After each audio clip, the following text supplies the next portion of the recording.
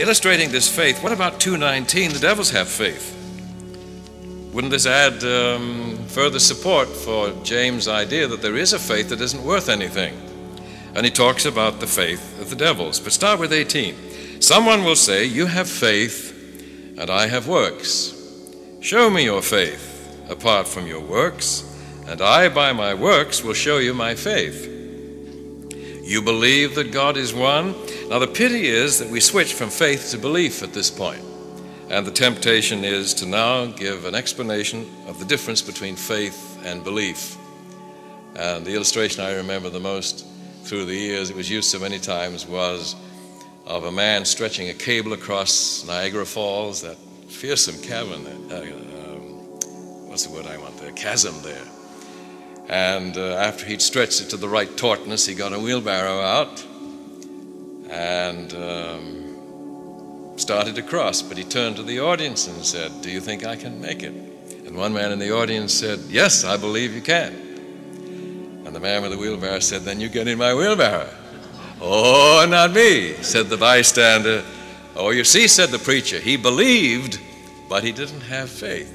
I would say he had all the faith in the world, but he was scared of high places. If I knew that man could make it every hour on the hour, you couldn't get me in that wheelbarrow. How about most of you? Would you go across there? Even if you knew he could do it. And you see, that's not biblical. In the Bible, there's only one word for believe and have faith. It's exactly the same word. And it would be better here, much better, if belief or faith was used all the way through. Now let's read it with just faith. Maybe your version does. You see, you have faith that God is one. You do well. Even the demons have faith, is the word, and shudder. Now mine's quite modest in the wording. Do you have some that are quite dramatic there?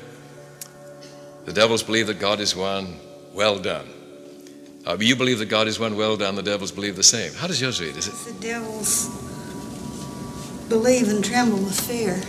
Read the sentence before. The demons also believe and tremble with fear. Yes. So it obviously is not a saving belief, is it?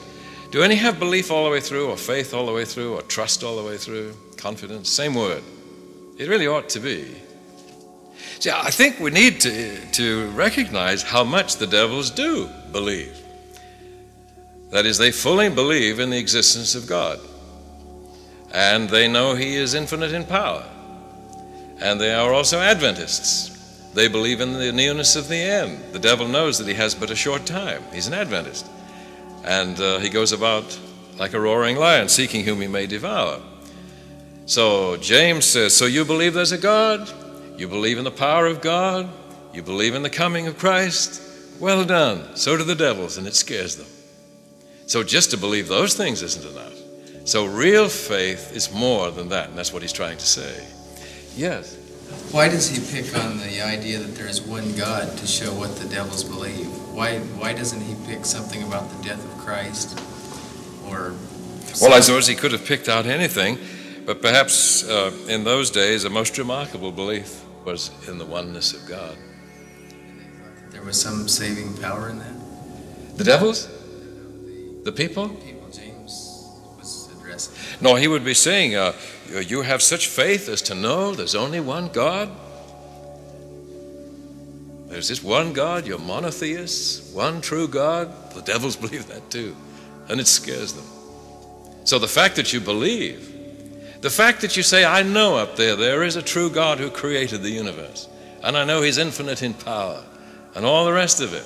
In fact, the devil could say, and I watched creation, and I watched the crucifixion, I watched the whole thing. Does that save him?